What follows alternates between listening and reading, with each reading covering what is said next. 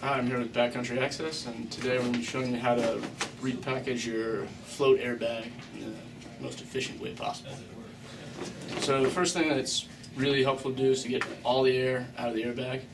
So you want to depress the valve in your ejector, and then just sort of get as much air out. I find that folding it in thirds, and then laying across it, and then rolling it like a sleeping bag.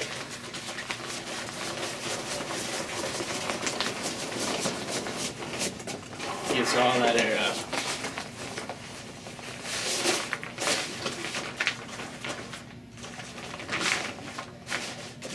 Now that you've gotten it all flat, it helps to disconnect the cylinder first. And do so by removing the quick connect and unscrewing. First we take our zipper that's over on the complete position and just slide it over to our start position again. Watch out for the Velcro where it can kind of get stuck.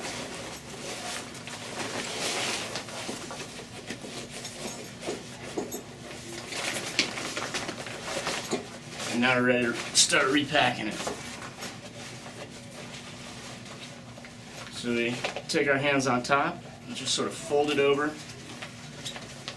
up to about the clear plastic guide on the top. And just keep folding over to that line a couple more times. And take it and just fold it gently over on itself all the way into this corner. The more you get in the sides, the less you have to fit in the top, and this is helpful later. Do that one more time with just the top layer. And then start the zipper on the first third, just around that corner, right up there.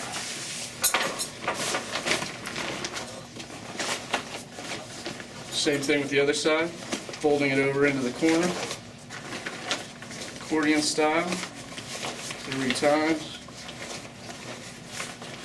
and then over on itself.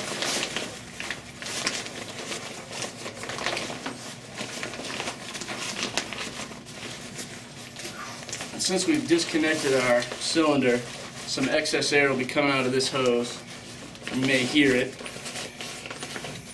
You just sort of push the remaining air out while pushing in the top portion. And the zipper should slide pretty easily across. You zip up and Velcro the top. Here you go. Tackle the backcountry.